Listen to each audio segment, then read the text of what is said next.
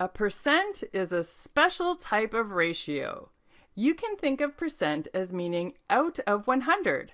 For example, 50% means 50 out of 100, which is the same as a half. You'll hear percent being used all the time. Sales are often advertised as so many percent off. Tax percentages are another example. We pay GST and PST as a percentage on many of our purchases. Percents make it easy to compare ratios because they are always out of 100. Let's look at some percents.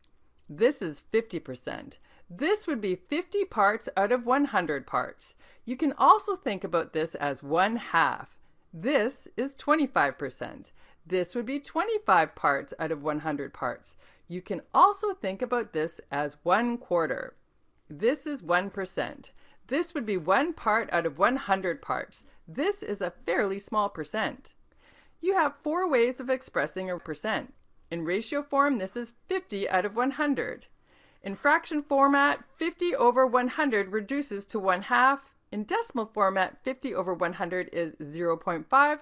And in percent format, 50 to 100 is 50%.